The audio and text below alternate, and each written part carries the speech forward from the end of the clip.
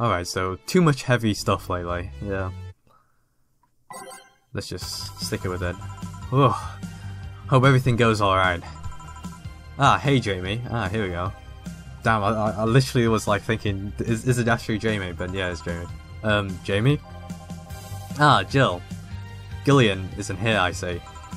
Are you alright? You look distracted. I'm fine, don't worry. If you say so. Alright, just grabbing my drink as I hit a lot of things. Alright, Jill. Where do I take 4 if he needs to use the bathroom? The case has a small little box included. Oh, that's convenient. No, that is pretty convenient. 4. 4's my cat. Some impoundments in my building are being inspected today. So I brought him to work in case they entered my place while I'm gone. Ah, I see. What can I get you? The usual gut punch. Coming right up. Yeah, as I said before, maybe Jamie had a target in the bank. It could have been Say, but you could have said, you know, why did he say? It could have like killed her because she's like injured and shit. But you never know. You never know. But I hope it wasn't Say, and it was like someone else. But it all points to Say. Who else could be at the bank? Don't know. But yeah. Optional. I'll give him just the regular gut punch, all agent mix. Here. I thought when someone ordered a gut punch, you had to make a joke. About giving the client a punch to the stomach or something. Oh, then, in theory, yeah.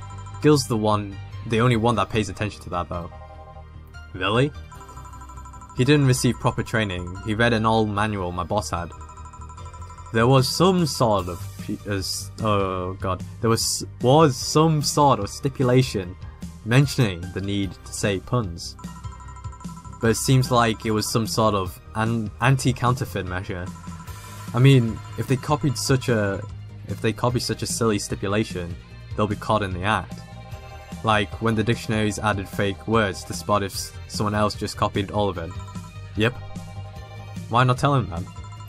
It's too amusing, to be honest. So, what's on your mind that's distracting you so much? Nothing. You should think about too much. It's like those times you just feel uneasy for no good reason. You might have actual reasons to feel that way though. Come to think of it, mercenary is quite the uncommon occupation, wouldn't you say? I like to see what I do as bounty hunting actually.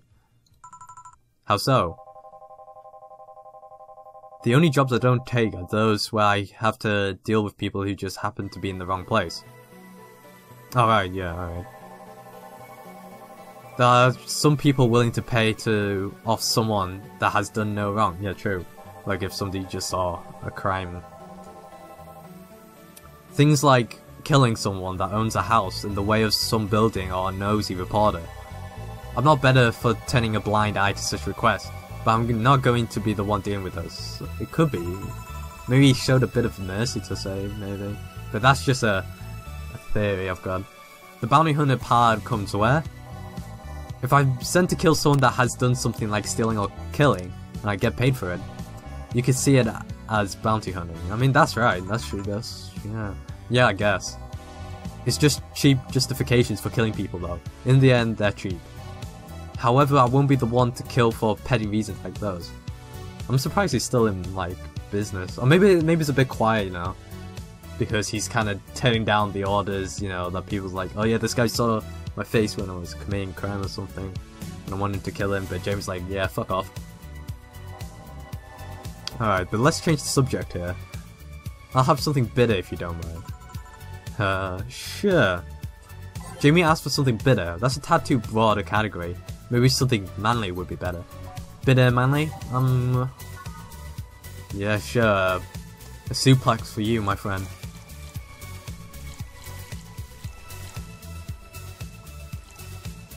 All on the rocks and mix. Here. Ah, yes.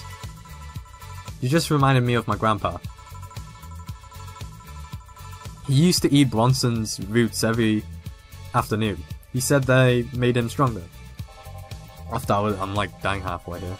Bronson roots have more nutrients per gram than most vitamin supplements.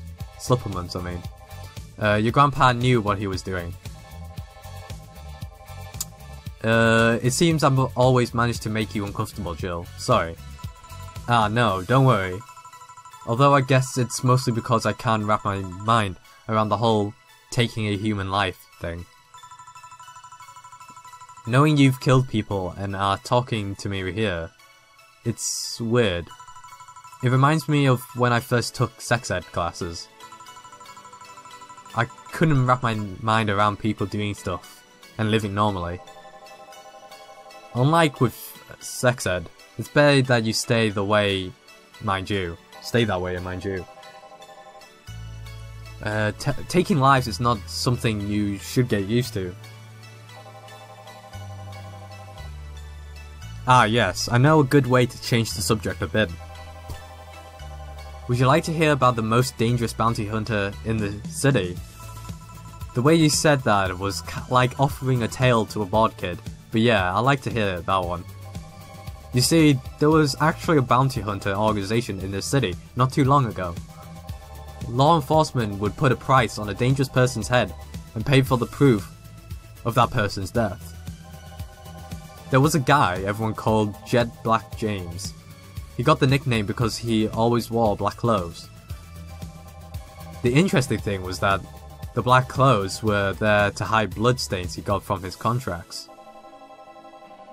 His tracking skills were top-notch, his information accurate was the best. Some even joke he would finish the bounty within half an hour or he wouldn't take the reward. He was too good, in fact. At one point he took all the bounties and didn't take a single reward. He was just that crazy by then. The last bounty that the organization ever posed was on James's head. The police had him cornered. His last words were, send it all to my account, before shooting himself. Damn, why hasn't that been made into a movie? So, there were no more bounties after that. A registered bounty hunter was charged with many counts of manslaughter using his old targets as proof. If somebody else tried to recreate the organization, the seed of doubt would grow in a little to no time. What guaranteed is there that such an organization would actually be a trap? They could use the registered bounty hunters to take care of the most bothersome criminals, and then dispose of the bounty hunters by pressing charges, using their targets as evidence. So, no. Jet Black James made sure that no law enforcement organization is able to set up bounty hunting of any kind. Ever since then, anyone crazy enough to be a bounty hunter works independently. Were you part of that organization? I have actually had those suspicions I'm telling you about since the day I heard such a thing exists. Glad to know I wasn't just paranoid. I don't know how well you changed the subject, but that was certainly one interesting story.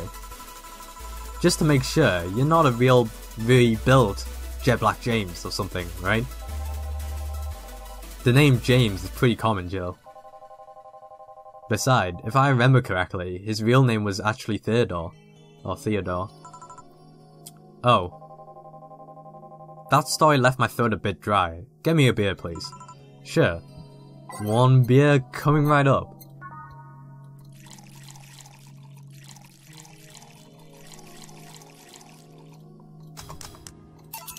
Here.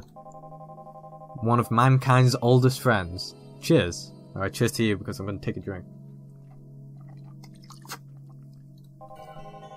One obvious thing I see is that you don't take the use of the word kill in your stride the way Gillian does.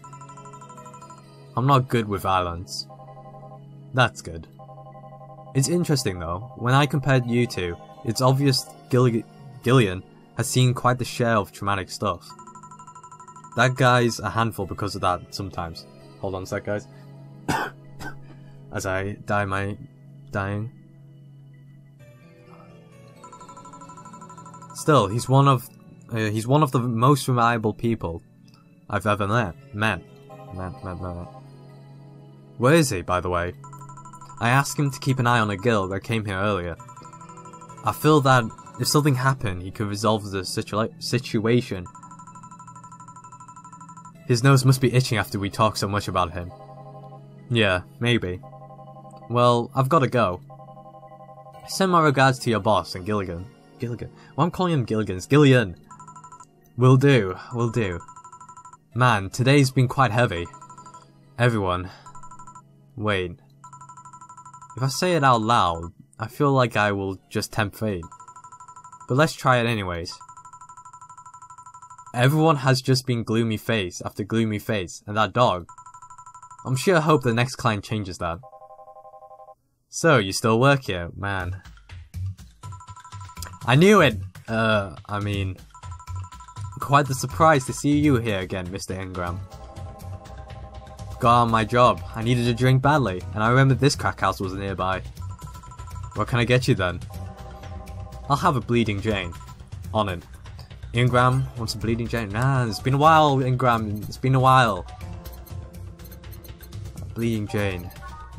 One of these. 3 pal Delta.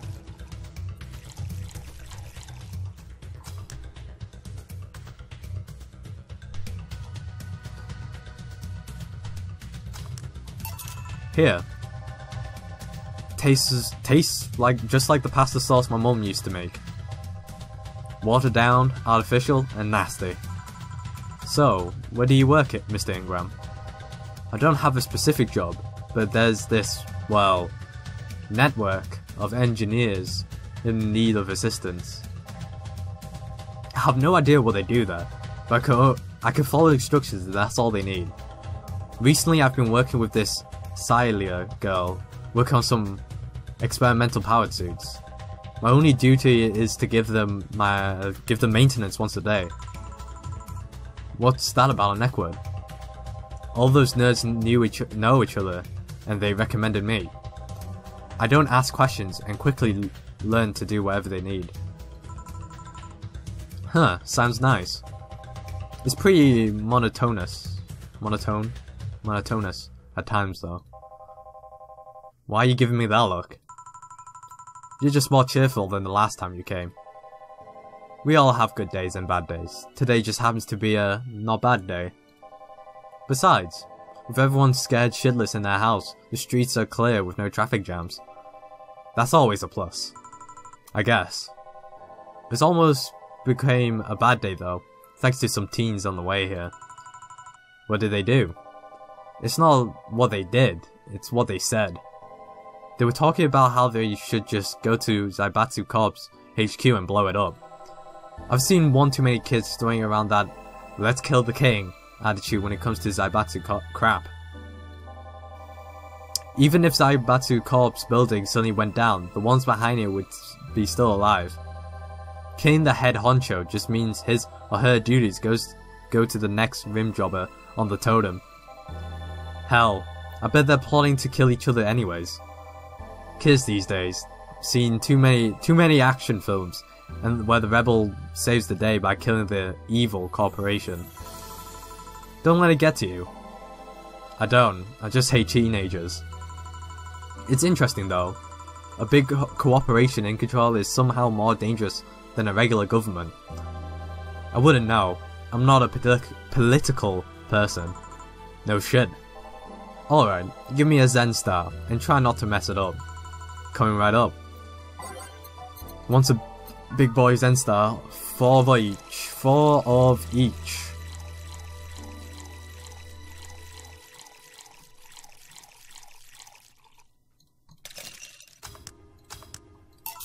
Here. Yes, it's just as nasty as I ever heard. As I've heard, I said. Why order it then? Not your problem. So, where's the red comment? My boss? She's... Jill, 4's headed your way. Let's play, 4. Let's play. Oh, a customer. Sorry for the intrusion. You have a dog here? And a cat? The cat's mine. His name's 4. The dog just hangs around here. He looks well groomed, and his fur looks healthy. Seems you take good care of him. You seem to know a lot about cats. No, that's just common sense. Do you like cats, Mr. Ingram? I don't dislike them, but I do dislike having animals near me when I'm eating or drinking. So, I'll take my leave. Please come again. Don't count on it. You fucking counted it last time. You said that last time, yeah. I'm the one who writes the script here. Congratulations, you scared a clown off. Thor as guilty as me. Yeah, but I like Thor. He's my baby. Now go, play, or something.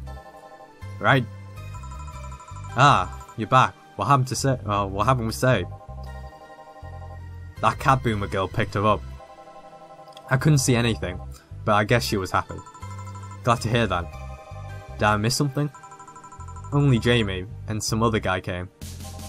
I see. You looked exhausted. Yesterday was filled with people carrying heavy emotional baggage, true? I don't mind it, but dealing with them tired me out a little bit. I actually found myself wanting Dorothy to burst out that door at any moment. So, you missed Dorothy? Kinda. But anyway, nothing a good night of sleep can't fix. Let's just wrap things up around here and call it a day. Oh, thank you very much. We're so close to that AK though. Zero mistakes. Man, should I just like charge them with the heavier, more expensive stuff? I doubt it though. I'll just play it as like, you know, as I so please. Your electricity bill has been sent around, yada yada yada. Jill's beer stash is running out. Buy some to prevent her from getting too distracted. Alright, let's read the news as well, because I completely missed out. That means we missed like a bunch of plot. Maybe we missed a bunch of plot. Oh, beer on discount, please be cheap. That is not cheap. You're gonna fucking bleed me dry. Shit. Okay, let's save it here before if I make the wrong mistake actually. Yeah, shit, I missed like a shit ton.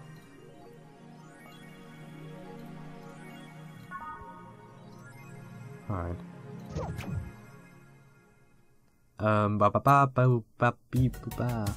Let's buy that beer. Oh, there goes my hand. Okay, let's read the news. Let's read the bloody news. My chair is bloody squeaking. Alright, let's go to the dangerous you. This is about the nanocam underwear, which is... Alright. Alright, here we go. AM Township 64. Hype. Literally no games. Is there anyone else tired of this Monster Girl meme? No. I'm going to Mario Monster Girl. Just want an actual gameplay this next time. Why would you want gameplay in a Sukeban game? I don't know. Alright. Just talking about this game. Alright, okay. How about the AE, the Augmented Eye? Alright, here we go. Monster Girlfriend Chirari becomes the best-selling video game of all time. The waifu revolution from 2010s is no longer a laughing matter, or stand out as a trend. It's since gone out of control since the standardization of VR technology, which allows people to live full-time inside their computers. As a result of this craze, you shouldn't be surprised to know that the popular Monster Girlfriend franchise has become a commercial juggernaut with millions of copies shipped in Glitch City alone. Worldwide, the game has shipped nearly 90 million copies since its launch in March, making it a record holder that won't quit. Is the waifu age real? Well, there's your answer as I cough myself to... God damn it, guys. Have we taken a step too far with Monster Girl? Is this that fucking anime with the Monster Girls? Musei, or it's fucking called. Alright. Alright, the augmented eye. Quincy says, I certainly like fried chicken. During our weekly interview with Prime Minister Quincy, he revealed his unusual taste for a certain rare food, fried chicken. I know it sounds a bit rude to say, I like something most people don't have access to, but I just can't deny my love for it. Rip. Damn, that means fried chicken is a luxury in this case. Is that what he's trying to say? When you taste a chicken breast, like the ones that Kenta made, you just can't go back, Quincy declared to the augmented eye. In other news, Quincy also confessed his desire to ban instant food, although he later said it was in jest. I wouldn't ban instant food since that's what people in the city like the most, and even though I hate it, no, I wouldn't ban it. I mean, fucking reduce it then. Reduce how many are there. Soccer popularity sinks us. Pro wrestling rises, oh shit son. But I like soccer, and because of that, you're castrated. That's a nice little segment there. Alright, once was known as the king of sports, soccer is no longer even a shadow of its former self. After the corruption scandals of the last World Cup, fans has begun drifting towards the what's that? Wait, that's not even theatrical. Yeah, yeah, fucking that. Theatrical, there we go. Yeah. Magic as the pro wrestling illustration. The latest GSF tournament pulled nearly 20 million viewers from Glitch City alone. Man, that's a lot of people in Glitch City. As of this moment, fans seems to be vastly favouring pro wrestling. It's easier to follow something we know it's predetermined as opposed to something that pretends to be a legit sport, said a fan outside the GSF arena. People kicking a ball is boring as shit too. Good job, whoever said that. Kicking a ball is shit. It's basically another variation of prostitution. Because you are loaning and buying out players. Even though that sounds weird. Alright, off with my little rants there.